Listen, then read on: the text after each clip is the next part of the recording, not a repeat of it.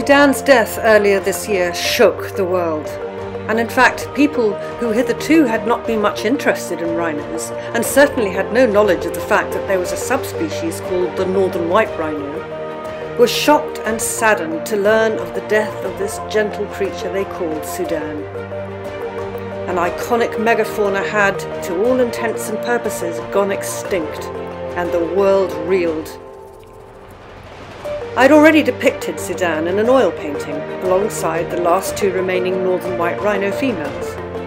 So when Helping Rhinos and Old Pejeta Conservancy approached me to paint a commemorative painting of Sudan, I chose this time to do it in watercolour.